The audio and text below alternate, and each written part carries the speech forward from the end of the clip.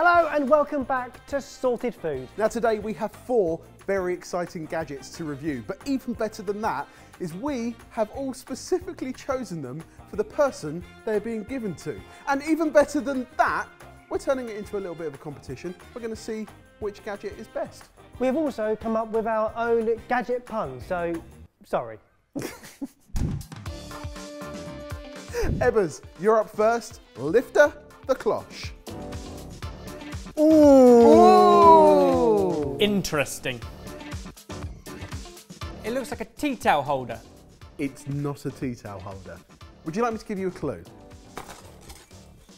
What? Ah, it's a whisk wipe. Ebbers, you've guessed it. This is the whisk wiper. It's a multifunctional whisk gadget that helps you to wipe a whisk and bowl in seconds. Forget about the mess, as this whisk wiper lifts the loops off the counter and catches the drips. So Ebbers, you've guessed one of the functions, but this is a multifunctional whisk gadget. Would you like to test it and we will find out some of the other functions? Sounds fun. So what we've got is a cake batter, but because we knew it was you making the cake batter, we coloured it because we know how much you love colouring in cakes. Now what would happen if, I don't know, you forgot that you didn't preheat the oven and you need to just put the whisk down on the side of the bowl and you need to go and turn the oven on the other side of the kitchen? What's going to happen? That. He's such a little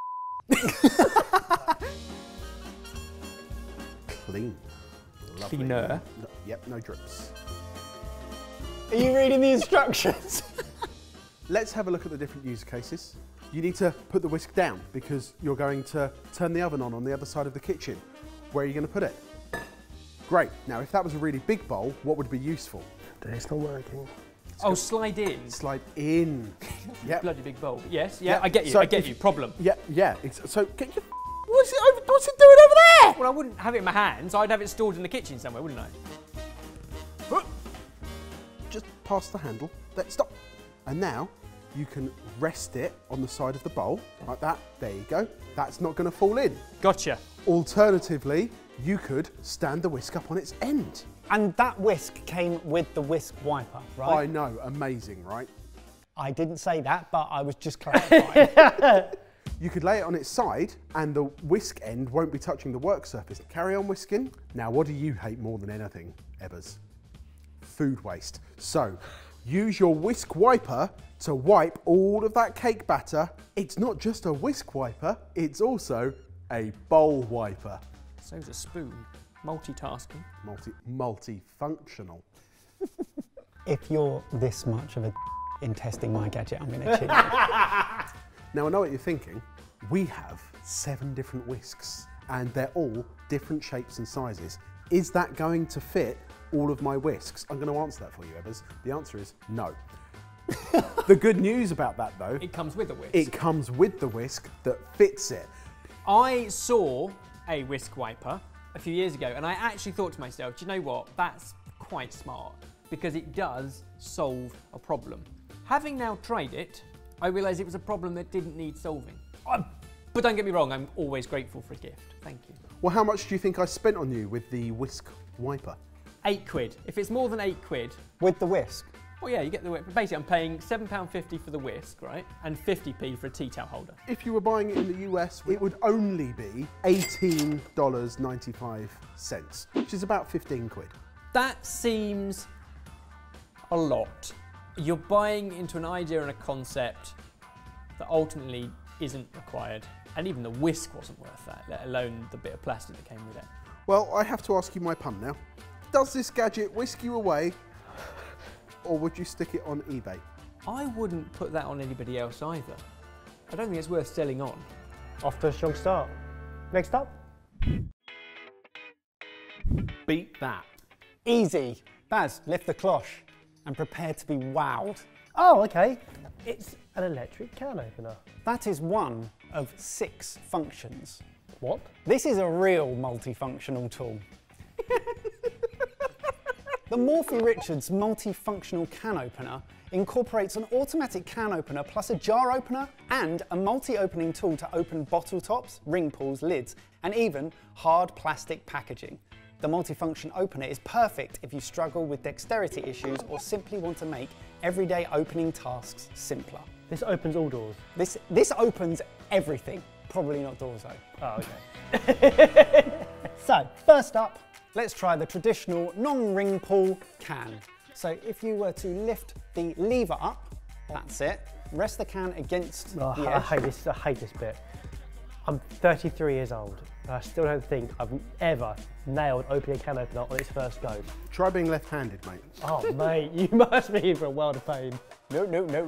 That's for later.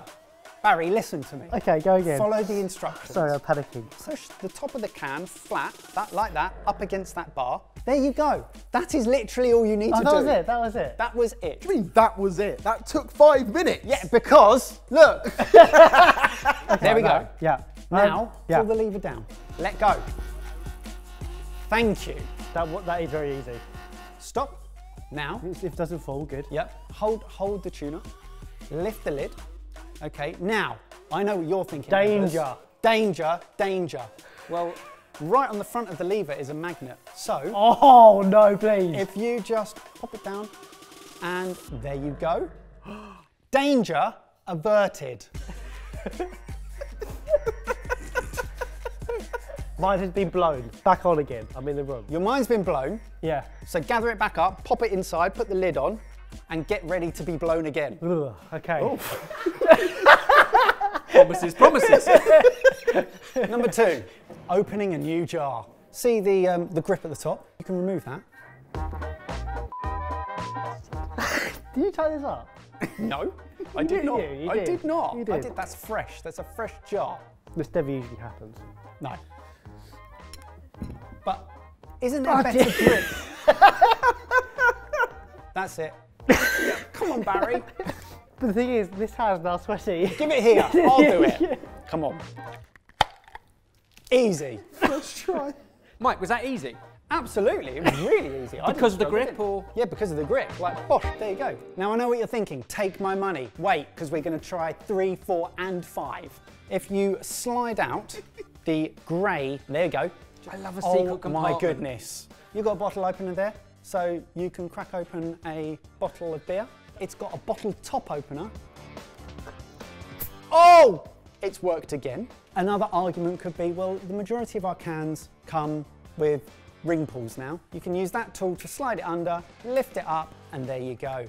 Add to all of that the 6th tool, which is for opening plastic packaging. What a gift. I like the fact it's all in one. Of the things here, I have a bottle opener and I have a can opener. Those 2 things are fine for me. If I had any disabilities or struggles, I can see how this could work. And I like the fact that it all comes in one. It can sit nice on your worktop. Well, it's clear that you love it. How much do you think it's priced at? I'm going to go at £18. Well, would you pay $26.99 for it? No. I'd be happy with having something a little bit smaller that you can put in a drawer, and that's all I would need. My question to you then, has it opened your mind or has it left you jarred? I'm sorry to say that it hasn't blown my mind, but it has opened it. Sounds like a resounding success. For goodness sake. Let's move on. Ebbers, I feel like you need to turn this video around. Come on. I've got something in my locker and I put it under your cloche. Any ideas? Churros? Wouldn't you like a desktop churros maker to take home for the family? Do you mean worktop, not desktop? Well, you can put it on your desk. His 9 to 5 work from home has just been transformed. Send an email. Churros. Jamie, this is the Levivo churros maker, making the traditional Spanish street food dessert at home without the worry of scalding pans of hot oil and cutting back on the fat content. This is your solution. Snip the end off your piping bag and you're going to pipe into your 4 containers. It looks like lovely, lovely batter. Aren't churros usually ridged? It's ridged inside. So although the batter's come out as a cylinder, it's going to form into the ridges, I would presume. Close it, clip the safety lock, and it'll all start to warm. I'm going to set a timer for you. How long? 3 minutes. 3 minutes.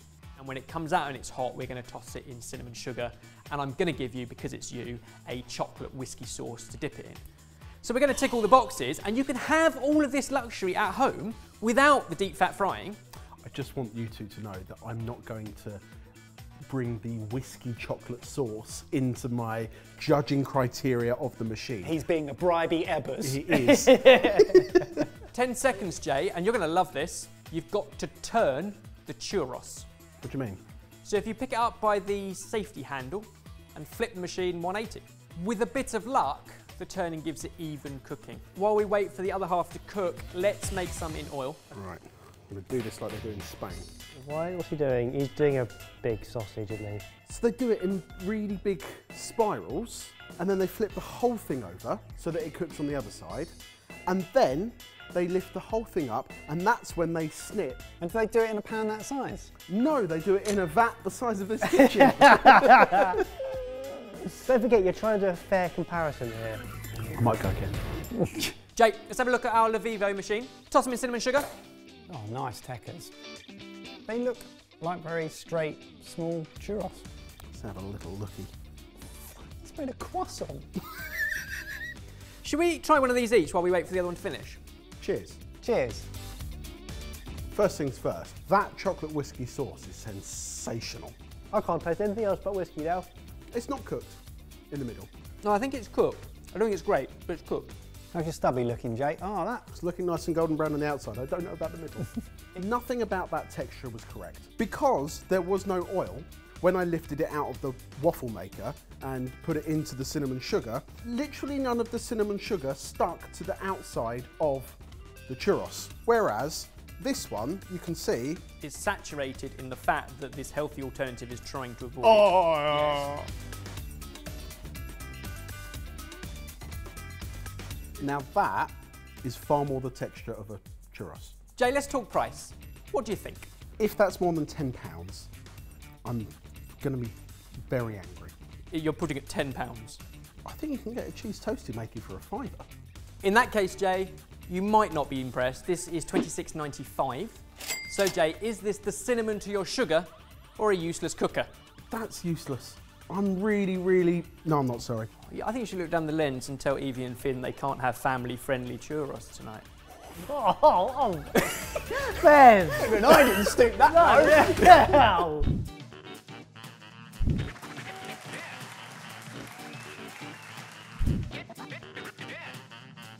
Go for it. I also think it's an insult to this instrument here to be called a gadget. It's been used for centuries. Well, I tell you what, it's sturdy, and I assume it is what I think it is, like flatbread press, like a tortilla press. Yeah, a cast iron tortilla press. And I'm ready. Michael, we are making tacos, and not just any tacos. These are tacos from our meal packs app. Excellent. All right, well, Baz, I have a crepe pan preheated. It's pretty hot now. Open the cast iron, grab one of the grease-proof pieces of paper, lay that onto the bottom side. Then take yourself a pre-made dough ball. With your hand, just press down lightly, and then if you grab another piece of paper, and now you can close the lid and apply the desired amount of pressure you'd like to get the thickness you want. I'm guessing quite a lot for a tortilla. Oh, hello. And then you can pop that straight in the pan. Well, it can't be denied that that was a simple process. Now, I'll tell you what, we've made tacos before, and I've had great trouble rolling them out. So it is. Oh, blimey, that is Looking not good, hard. it's looking good. Oh, hey. Right, I'm going to do another one. Making tortillas at home is already pretty easy, but there is a little bit of faff involved with the rolling and so on. That is just another level of ease that really makes me want to make tortillas from scratch at home. Satisfying as well, isn't it? It feels good. It feels good. Nice, right. What are you putting in it? I very kindly had the prep done for our elotes tacos from our Meal Packs app. So our Meal Packs app has been designed to help you boss your midweek cooking. Every week, there's a menu of multiple meal packs, each containing between 3 and 5 recipes. You pick one that looks good to you or a past favourite from your library, and they are your meals for the week. Copy the week's ingredients to your usual shopping list, check you've got the equipment needed, and start cooking along as we, your personal audio guides, will take you through everything. Slice 5 spring onions into thin rounds and chuck them onto the tray too. There are built-in adjustable timers when you need them. You'll clear and wash up as you go, and by the end of the week, you'll not only have created some delicious tasting dishes, but you'll have used up all the fresh ingredients you bought, so there's no food nor money wasted. Go and try it out for free for a month, because we really think it will transform your midweek cooking. Oh, love it. Oh, Here you go, mate. Ebbers. And spaff. There you go, sir. Tuck in, lads. oh my goodness. This is very good. The filling is delicious. But the tortilla makes that. Fresh tortillas make all the difference for a taco. Off. Cheers, lads. Thank you, Baz. It is thin, it flakes, but it's got the char. It's excellent, isn't it? I mean, the recipe's absolutely banging and you should go and try it out. I think for day-to-day use, I'm not sure I'd use it because I don't make homemade tortillas. However, If you were doing a DIY taco party, that would make it really simple to knock out 20 tortillas pretty damn quickly. knowing full well that it would probably last me a long, long time. I'm not sure it'd be out all the time, but if I could find a bit of storage space for it, I'd get it. All dependent on price. What do you think? Oh, How much is that? know. Yeah, it's cast iron, and I know that cast iron things aren't cheap. I'm gonna say £50. £33.29, Okay. which is still not cheap. If I bought it, I wouldn't be thinking I'm gonna have to replace that in 2 years' time. Question is, would I buy it in the first place? Maybe I would buy it. No, I think I've been on a journey. Okay, so is it yes for the press, or are you less than impressed? Best Oh, yet. that's a really great one. Well done, mate. Well, you've done very well all round, not only with the gift that you received, because it was excellent, but great pun, great gadget. Congratulations, mate. I would absolutely yes for the press. Brilliant. Over to you. Let us know what you think. Rate those 4 gadgets in terms of your favourite. Number 1, the best. Number 4, the whisk wiper.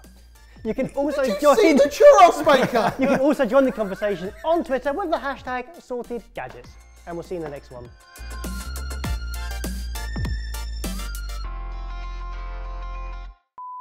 I don't know whether it's very whizzy. I don't know if it's whizzy enough for Oh, me. okay, okay. Oh, I think I'm with you, Baz. I think It was whizzy back in its day.